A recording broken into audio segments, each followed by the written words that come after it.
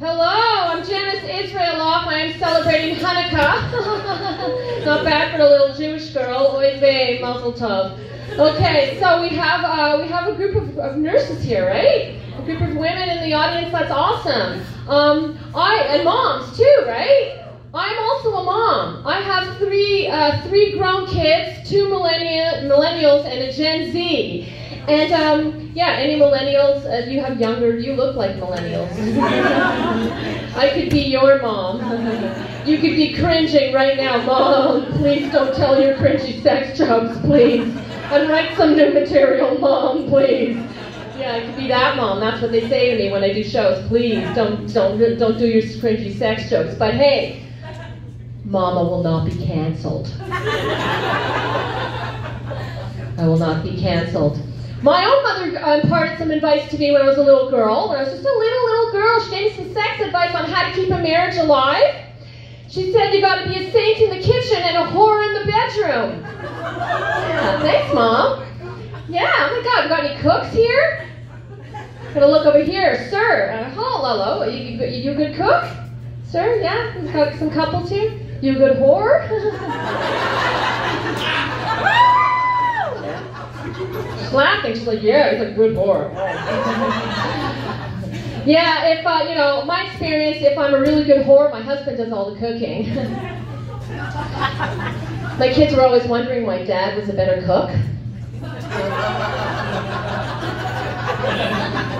Now they know. His Alfredo sauce just doesn't taste the same. Mom. Yes, I've been married now for a very long time. I've been married now for 35 years. And, good, no applause. Oh my God, poor him. Jesus Christ. Yeah, I've been married now for 35 years. And sex, after 35 years of marriage, it has a more spiritual feel to it. Like when it happens, it's a miracle. Praise Jesus! Yeah, as far as my husband's concerned, there will be no second coming. He will not rise again. Mama is not getting nailed tonight. Okay, that's the Last Supper. Pretty good for a little Jewish girl, eh? Those Jesus references. No, we get kinky. I like when my husband goes down into my basement, dumps his dirty load of laundry into the washing machine. Really gets my panties wet. That's clean comedy. I wouldn't want to be single though. Do we have single people here? I can't really see. Just maybe we do have some single people here. You're brave, with the Tinder and the swiping and the wiping and the shaving.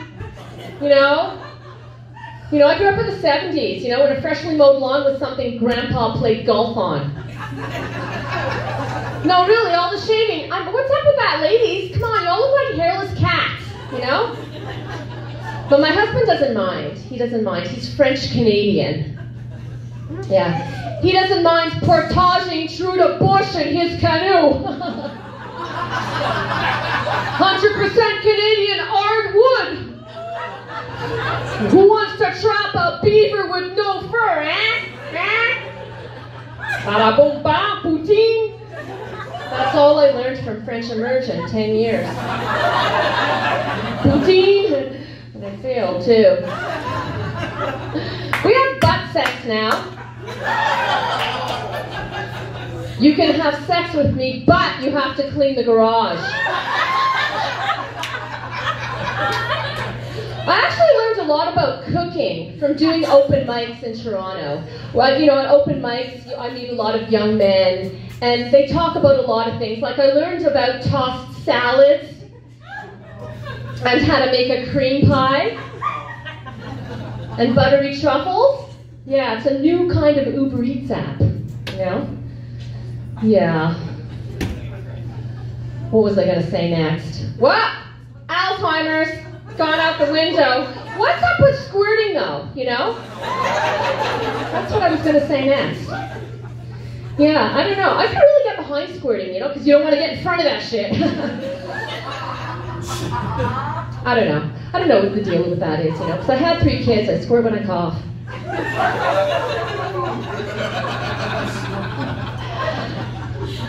That's true. I don't know. The pandemic, eh? How about that? Yeah, you know, the one good thing that happened during the pandemic was I finally stopped getting my period. Finally. In 2020, like my doctor said, you know, towards the end of menopause, things can get a little heavy. Yeah, really? I felt like I was a dying star gone all supernova, you know? Jeez. Every month was like the season finale of Game of Thrones. You know, I ended up at Cam H one time. I was passing, like, I was like bleeding so much, I was passing Cantaloupe Clots, which sounds like a punk band, you know, Cantaloupe Clots. I finally stopped getting my period. I changed my pads from always to never again. Did that worked really weird. But I am getting older. Scott talked about getting older. He talked about death, you know, and I got what I do to feel young is I got a job in a nursing home. You know? Right, you're right. I'm always the hottest and youngest at bingo. You know, B25. Yeah, I work in long-term care during the week. I do activities, but really since 2020, it's short-term care, right? Is that what we're calling it now? No? Short-term care. I'm still getting over the PTSD. You know, my job, it's sad sometimes. Like, this one lady, she was 98 years old, and she said to me, she was very depressed, she said to me she wanted to kill herself. Like, what am I supposed to say to her? You have your whole life ahead of you? Well, what can happen in 2 weeks? I do bedside visits, and sometimes, you know, I feel like an emotional prostitute because it's my job to make sure everyone has a happy ending. Gross. But I'm not supposed to say the word prostitute on stage because I took a feminist comedy workshop and the word is sex worker. So I'm woke, you know, took a feminist comedy workshop. It's sex worker, right? Because sex work is real work. It is, and don't I know it? You know how many blowjobs I had to give my husband before he renovated the kitchen?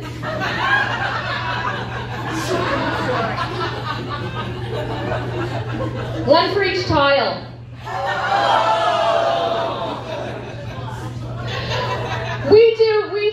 We do pillow talk, though. I love my husband. We do pillow talk.